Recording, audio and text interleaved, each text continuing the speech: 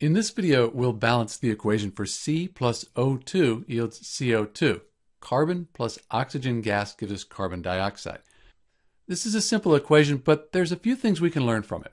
First of all, if we have just one element, there's nothing written after it, we assume there to be a subscript of 1.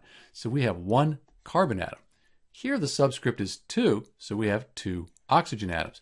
Over here on the product side of the equation, we have the 1 after the carbon, nothing written, we assume it to be 1, and then we have 2 oxygen atoms. When we balance equations, we're trying to get everything to be the same on each side. So here we have 1 carbon, and here we have 1 carbon.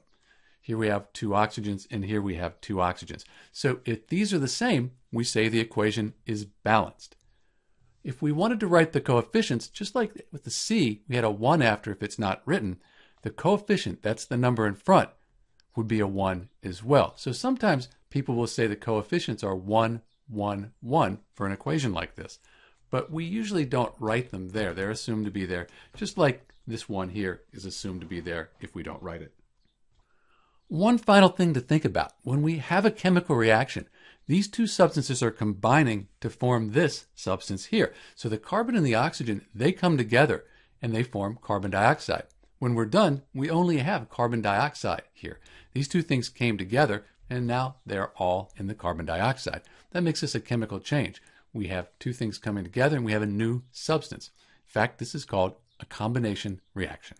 This is Dr. B. The balanced equation for C plus O2 yields CO2. Thanks for watching.